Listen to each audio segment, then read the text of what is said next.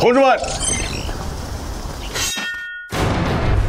经过激烈的角逐和层层筛选，今天我们比武竞赛的决赛即将拉开帷幕。我们将以6人为主，形成新的队，以用时短、质量精为优胜者。希望大家把此次比武竞赛工作抓好，有没有信心？有。好难喝，吃不定，吃。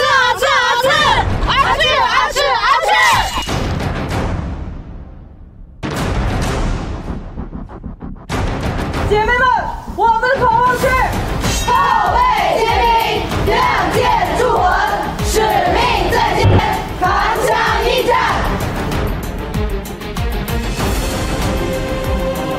姐妹们，我们的口号是：忠诚勇敢，精武对战，巾帼无畏，逐梦扬威。阿诗玛队、花木兰队带开进入比武场地。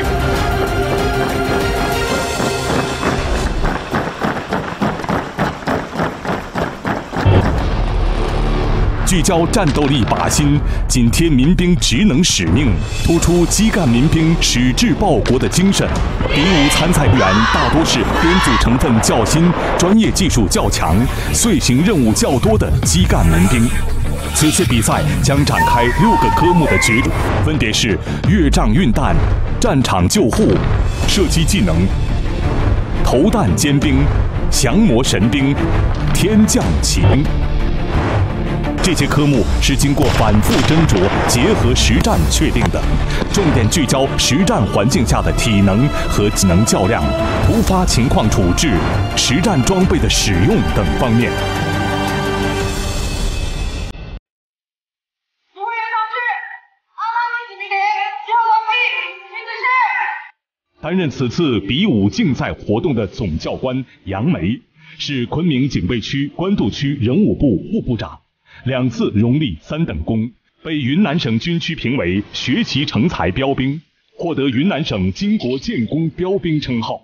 2次被昆明警备区评为爱军精武标兵。同志们，祝贺你们在前期的群众性练兵活动中，经过层层选拔，脱颖而出。你们是女子民兵连的骄傲。真正的挑战刚刚开始，在接下来的比拼中，你们2支将进行角逐，每一环节的比拼，优胜队得10分，失利队不得分，积分最高的队将获得终极英雄最强队。同志们，有没有信心？有。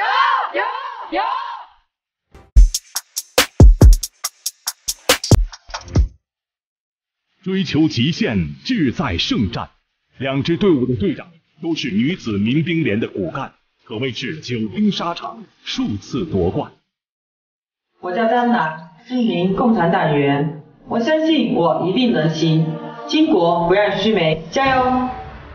阿诗玛队队长张楠，来自于昆明市官渡区阿拉街道长春社区，担任女子民兵高普连连长多年，多次参加高炮实弹射击，多次被评为优秀共产党员及先进个人。很荣幸能参加这次的比赛。通过平时的刻苦训练，我对自己非常有信心，也对我们的队友非常的有信心。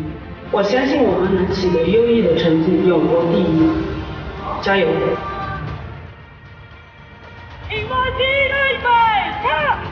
花木兰队队长字云燕，来自于昆明市官渡区阿拉街道，多次参加高炮实弹射击，取得优异成绩。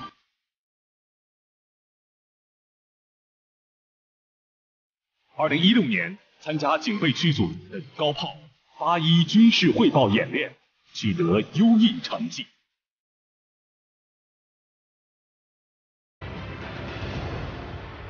在比武场上，新时代的女子民兵到底表现如何？接下来就让我们进入今天挑战的第1环节——越障运弹。比赛规则：两队6名队员集体上阵，在满3箱弹药后，2人一组同时运送3箱弹药，先后越过矮墙，攀爬50米山坡，穿越敌封锁区，通过壕路，再进行50米冲刺后，将弹药运送到炮阵地。本科目根据用时和战术动作质量综合评胜负，获胜队得10分，另一队不得分。2队全部队员参加，每2名队员协力搬运1箱弹药，共计3箱。在战场硝烟弥漫下，运送弹药到高炮发射阵地。第1环节比赛结果将会如何？让我们拭目以待。待会我们就分下弓啊，然后你就作为警戒的，然后你作为投弹的。1、2、3，加油！要紧张起来。这个蛇形这边，大家有没有信心？有。下面进行第1个环节，越障运弹。2队通过抽签确定，第1个上场的是阿诗队。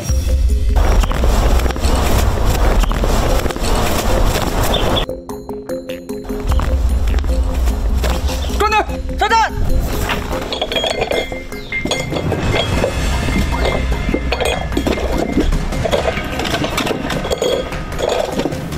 装弹的时候特别紧张，就想着一定要把它做好，不能出什么差错，不能给队伍拉后腿。拿起每一枚弹的时候都特别小心，特别认真。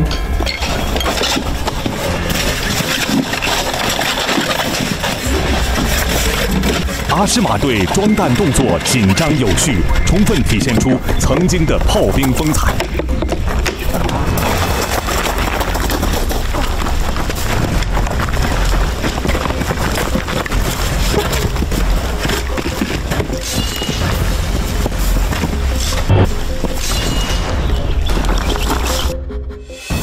雨校运弹最开始是我在前面，他在后面，但我们后面发现这样可能不太适合我们，就可能我的速度跟不上他，他觉得我会有点慢，所以我们俩就调整了策略，然后让我在后，他在前，把我们整体的速度提起来。蛇形炮通过硝烟弥漫、炮声轰鸣的开阔带。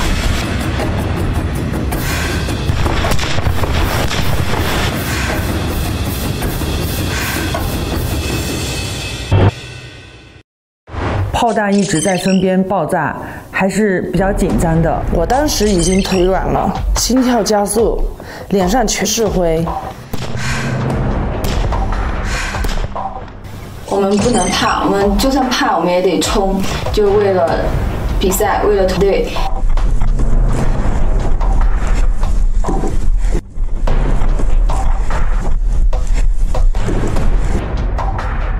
想着向前冲，战术动作可能不是很到位，整个过程还是有一点小失误。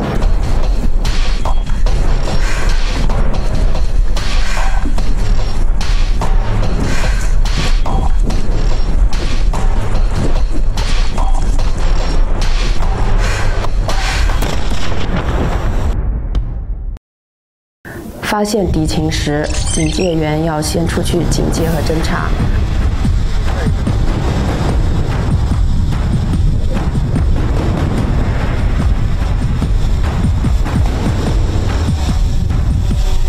通过手势，把所侦查到的情况准确无误地传达给队友。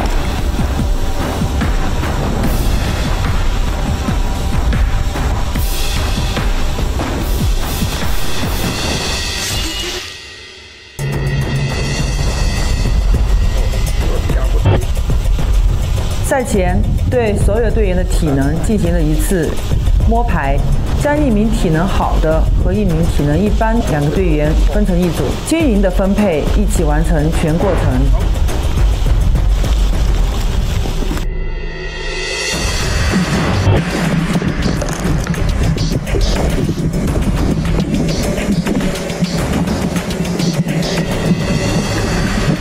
在过壕沟的时候，发现队长有点体力不支，但是他还在拉其他队员。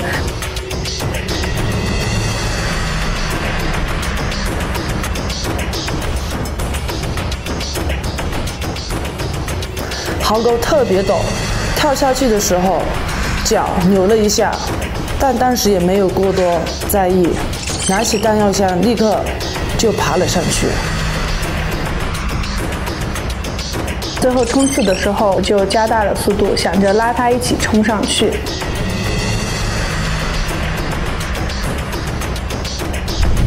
拼尽了全力，把弹药送到了阵地。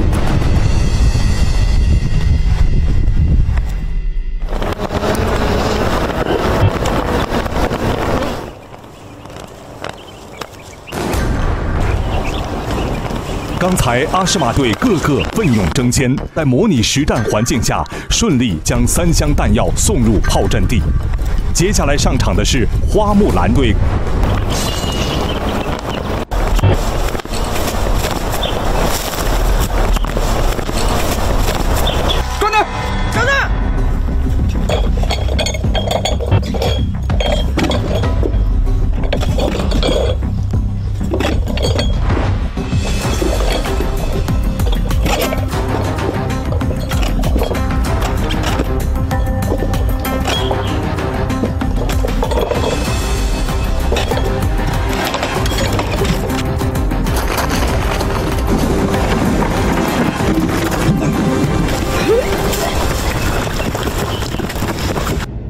花木兰队在队长自云燕的带领下，顺利越过矮墙，攀爬50米山坡。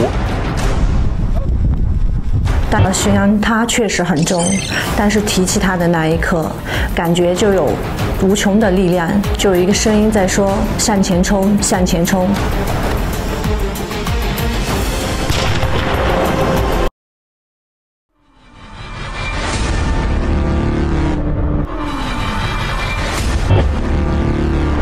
一场赛场比拼争雄在春城昆明拉开战幕，2支彝族女子民兵队实战对决，12名巾帼尖兵来自各行各业，他们平时为民，战时为兵，肩负生产和备战双重使命。